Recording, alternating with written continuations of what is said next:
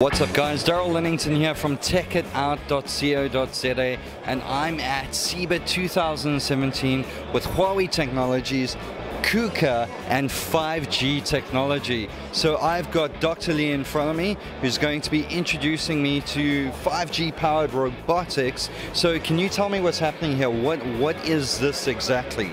So basically here, this is the two robots from KUKA, and they communicate with 5G technologies. 5G is a new technologies, will be available 2020, or it can be later, can be earlier. It depends on the applications. So Huawei is a leading company and developing new technologies. But now our strategy is to also develop, to research application scenarios at the day zero. So that means in parallel, technology and technology application scenarios together with industries. So that's why it is called Industrial 5G Initiatives. And here is only one of the cooperation we are doing with KUKA.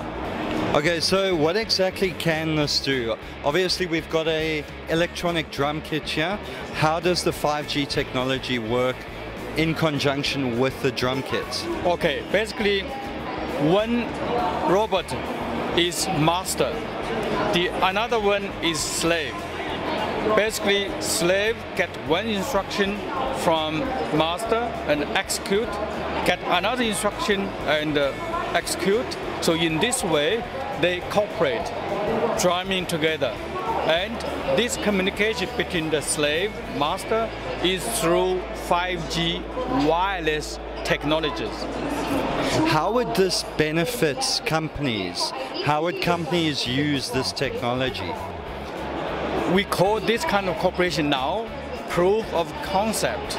So basically we want to understand whether this technology at all useful can be applied into any industries. For example, here it is smart manufacturing, smart automation. In this area, there are some mission critical requirements for communication.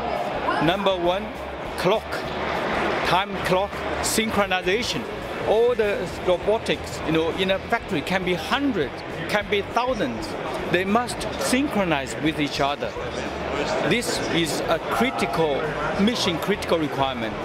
Number two is the extremely low delay. I give you an instruction, you execute. But if you execute it tomorrow, next day, it doesn't make sense. Yeah. Exactly. For example, here, the smart manufacturing automation, the low latency requirement is less than 1 millisecond. So this is secondary requirement. Of course, there are other, features which 5G is designed to provide, like extremely broad coverage range, or extremely high density of the coverage. For example, one 5G cell can coverage 600,000 connections, people or things. That's insane. Yeah, these are the things, and this feature is not completely proof of concept. Let's say checked.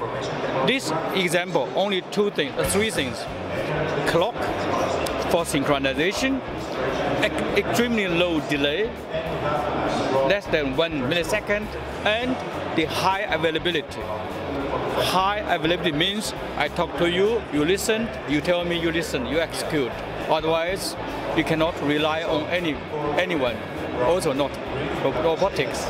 Perfect, thank you very much, Dr. Lee. So there we have it. We have 5G technology combined with robotics, Huawei, KUKA, and it's here at CeBIT 17. I'm excited about robotics.